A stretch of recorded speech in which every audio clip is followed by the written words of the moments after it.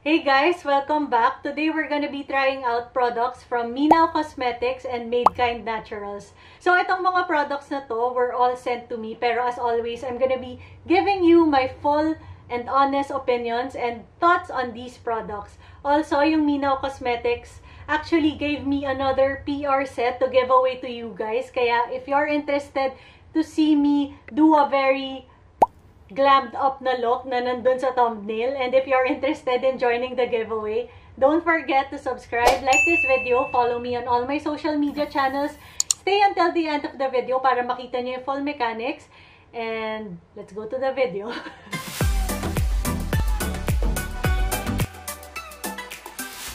Before we start off with the makeup look, for those na hindi pa kilala yung MeNow Cosmetics like myself, they're actually an existing brand, pero ngayon pa lang sila magla-launch dito sa Philippines. They have a Shopee mall already, tapos magla-launch pa lang din sila sa Lazada soon.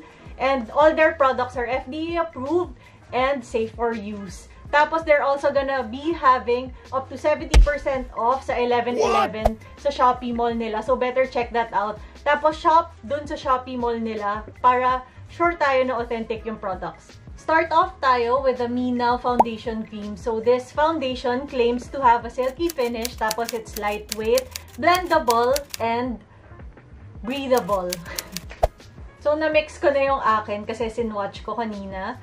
Medyo maputi siya sa akin, but let's make it work. May bronzer naman tayo. The way I'm gonna be applying it, lalagay lang muna ako ng konti kasi I'm not really a fan of mga cream type of foundations kasi usually they're heavy looking. Tapos let's use a sponge to blend out para rin mas may moisture pa. So ito, it has a very light coverage lang. It doesn't really cover blemishes, pero it does parang even out the skin tone. Mas ganun lang siya. Kasi if binild up natin to ng sobra, I feel like magiging cakey na yung itsura niya. So it is best applied na parang soft layer lang for evening out the skin tone. Yun, ganun siya mag-work for me. It's not gonna work for me na sobrang ikikake on ko talaga siya. Kasi it has a tendency talaga to be cakey yung itsura. Gets nyo ba? Basta, yun siya for me. Ito pala, it retails for 210 pesos. Which is mura na rin. So, for everyday, I guess, pwede naman siya for light layer lang, ganun. So, nag-concealer na ako off-cam kasi wala naman tayong concealer na itatry. Ngayon, we're gonna go to the MeNow Cosmetics High Definition Powder. We're gonna use this to set the concealer lang. Kasi may isa pa tayong powder itatry to set naman the whole face. So, this one, it claims na it will create a flawless finish, which is photo finish daw. This retails for 365 pesos pala, and it comes in 20 grams of product. So, madaming product siya. Yung pinaka-hinahanap ko when it comes to translucent powders is yung hindi niya gagawing dry-looking yung under eyes ko when I set it. Tapos, when I set my under eyes, very minimal lang din yung ginagamit ko. Tapos, dinadala ko siya konti dito. Okay, very good. Wala siyang amoy. Tapos, it reminds me of the RCMA na no color powder, which is good. Itetest din natin yung flash later. Tingnan natin kung meron siyang flashback. Pero I doubt na meron to. Yes, wala siyang flashback. And yun naman yung pinaka-test din talaga aside from yung kung drying ba siya dun sa under eyes natin. And it's not drying. It's very similar to the RCMA powder. Yun na talaga yung review ko. It's very, very similar to that one. So, ito mas accessible lang sa atin and mas mura siya. You get a lot of product. And yun na, as in, RCMA powder. Kung curious kayo, tingnan nyo yung mga reviews ng mga YouTubers sa RCMA powder. You're practically getting something similar, very, very similar, the same to that one. Next we have is the MeNow Waterproof Eyeshadow Primer. Eyeshadow primers, yung main use nila is to intensify the colors and to prolong the wear. So, yun yung itatry natin ngayon. And this one pala, it retails for 225 pesos. I've been looking for an eyeshadow primer, kaya sana maganda to. It has a very, very light tint. Tapos, it reminds me of the Urban Decay na primer potion. Basta yun nasa purple. Ganon yung texture niya. Tapos, medyo tacky siya, which is good. Ibig sabihin, didikit yung eyeshadow sa kanya. Ngayon, itetest natin if it's gonna be blendable enough for eyeshadows. So, So, for eyeshadow, yung naiisip ko na gagawin ko ngayon is very similar yung technique dun sa Cleopatra na pinost ko ng isang time. May mga nagre-request sa inyo for a tutorial. So, yung technique na ginawa ko dun, gagawin din natin today. Just with a different eyeshadow palette. So, for today, I'm gonna be using yung Natasha Denona na Safari palette. I just got this recently, kaya gusto ko siya gamitin. Taking this shade, yung Masai shade, gagawa tayo ng parang ganon dito sa may crease. So, minamap out ko lang yung shape.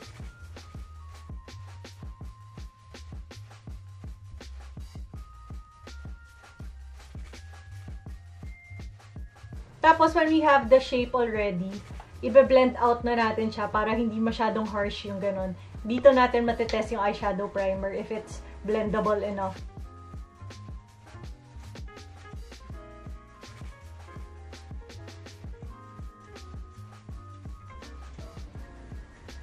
Yeah, I feel like it blends well naman. So, very good yun kasi ang mura ng eyeshadow primer na yun and it does not disrupt yung application ko ng eyeshadow. Hindi naman ako nahihirapan na mag-blend, hindi ako nahihirapan na mag-lay on ng product. So, that's very good.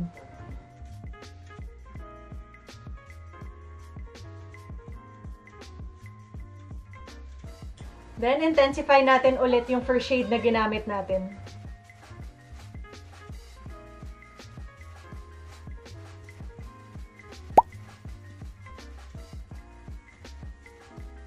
So, bago tayo mag-lid color, mag-eyeliner muna tayo. And we have the MeNow Color Precise Eyeliner Set.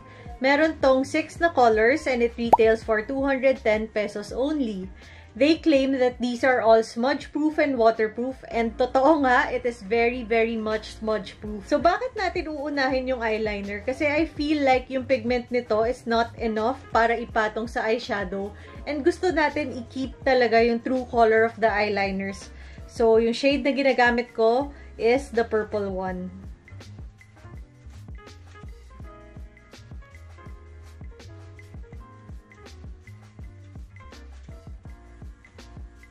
So, ito na yung eyes. Naglagay lang ako ng orange na shade sa lower lash line ko. So, itong shade na to.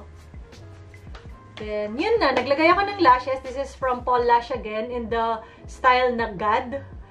And, yun. So, ngayon, let's move on to the blush na I'm gonna be using. So, nung ina-apply ko kasi yung Madekind Naturals na Multipurpose Balm, na-realize ko na sobrang di pala siya bagay dun sa intense look na ginagawa natin. Kaya ngayon, we're gonna have a mini review inside of this video.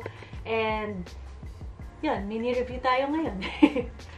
So, yung Madekind, they are an all-natural, all-good company. So, lahat ng mga products nila are all-natural, paraben-free, cruelty-free, and suited for all skin types. Yung i-review natin today are their multi-purpose balms. It comes in 4 shades. Yung clear, sun-kissed, sunburst, and sunshine. Makikita nyo na yung effect na binibigay niya, it's very glowy, it's very healthy looking, and meron talagang sheen siya na binibigay. This one kasi is made out of 100% cocoa butter. Kaya yung amoy din niya, super amoy chocolate ang bango. Yung shade na gagamitin ko today is the Sunburst shade kasi ito yung medyo mas peachy, medyo mas may brown na color. The way that I apply it and yung pinaka-effective for me is kumukuha ako with the spatula na kasama na rin. And then, I put it at the back of my hands, ganyan. Tapos dun ko siya minimelt. And then, once it's melted, tsaka ko siya nilalagay sa cheeks ko. That way, mas controlled yung pigment. Mas controlled natin kung saan pumupunta yung pigment. So, yan. It's melted. Ganda, diba? Oh. And then, tatap ko lang. This one, it's very similar sa texture nung color steps ng Colorette. Pero ang bango talaga. Promise. Mas gusto ko yung amoy nito. May chocolate. It gives a super, super subtle sheen. And sobrang healthy lang. With this one, hindi na natin kailangan mag-highlighter kasi meron na siyang glow. Glow from within. And then, whatever's left, pwede na natin ilagay sa lips natin. So, it's very, very, very hydrating sa lips. Ang ganda. Yan. So, that's my mini review. I like it sobra. As in, it's very lightweight. Alam ko medyo parang balm yung texture niya, pero I don't feel like it's heavy on my cheeks at all. And I love yung shade na binibigay niya. It doesn't look oily for me. Hindi siya overly greasy. Hindi ganun yung itsura. At parang mas healthy. Mas parang nasa beach ako. Ganun. Parang galing ako sa beach. Ganun. I'm lounging around. Hindi ko alam. Pero basta yung itsura niya, it's very healthy looking. It's easy to apply. As in, you can use your fingers diretso. Pero yun nga, para sa akin, the easiest way is to put it sa back of your hands first and then blend it there bago natin siya i-apply. Plus, healthy to para sa skin natin. It's anti-aging. Wait, nakasulat dito yun eh. Yan o, there's, babasahin ko na lang. Polyphenols are naturally occurring. Yun nga. Basta, merong polyphenols. Ngayon ko lang narinig yun. But, it's an ingredient in cocoa butter daw that fights signs of aging. So, good for me yun. Now, let's go to bronzer. Gagamitin ko yung Vice Cosmetics X Unclots na bronzer. Ito yung favorite ko ngayon na lagi ko ginagamit. Ngayon, magsiset tayo ng face and yung gagamitin ko is the Mint Fine Loose Mineral Powder. So, ito, meron daw siyang parang cooling effect. Itatry natin yun. Na-excite nga ako kasi may cooling effect siya. Tapos, yung claims nito is the same as the HD powder. Magbe-blur out siya ng fine lines. Mas magmumukhang perfected yung face natin. Kaya, try na natin. Amoy mint din siya. Ang bango. Ay, set natin yung lamig. Oo nga! Meron siyang cooling effect. Menthol. Meron siyang cooling effect. So, ang sarap nito pagka super init. Tapos, ito yung powder. Yes! Yung texture niya, it's the same as the perfecting powder. So, maganda siya. Pero, meron nga lang nung menthol effect, yung cooling effect. So, when it's hot, pagka nasa labas ka, maganda to ilagay sa loob ng bag. So, you can use it para rin ma-refresh ka, diba? Ito pala, it's 275 pesos. So, mas mura to compared dun sa isa. Kaya, if you're interested, try this one. Ito, medyo ano siya, nakaka-curious talaga kasi nga mint-mint. But I like it. Ngayon, let's go to the MeNow highlighter. It's called Shimmering Skin Powder. And I have the shade na 88. Tama ba? Basta yung maputi. This one, when I swatched it, ang creamy niya. As in, sobrang smooth ng texture. I like how shiny it is. Pero, the thing with this one is yung shade lang, hindi tugma sa akin. But, they do have 6 shades. So, I'm sure merong tutugma sa inyo. I think naman, babagay naman sa look natin today. So, pwede pa rin natin siya gamitin. So, so yun, apply ko. Let's see kung glittery ba siya or what. Kasi sa swatch, medyo may glitters. Pero, I like the texture talaga kasi creamy. Yeah, medyo glittery lang siya. Pero if that doesn't bother you naman, ayan o, ang ganda. Masyado lang maputi sa akin. I think sa eyes to mas maganda. Highlight natin. Balm. Yeah, I like it better on the eyes kaysa sa cheeks. Diba?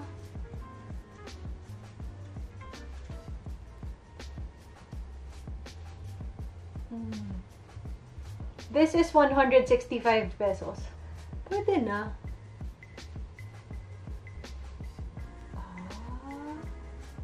Like it also. Ngayon, for the lips, I'll be applying Kylie Skin and Coconut na lip liner, tsaka Sunny's Face na milk tea. Hindi ko na i-apply on cam, gagawin ko na lang off cam since hindi naman ito yung i-review natin. And I'll be back. Lalagyan ko na rin pala ng gloss from Unclots and Vice Cosmetics. Okay, so hindi ko pala na-film yung outro, kaya magpapakita na lang ako ng pictures ng finished product, tapos ipapakita ko na rin yung giveaway mechanics, and yun.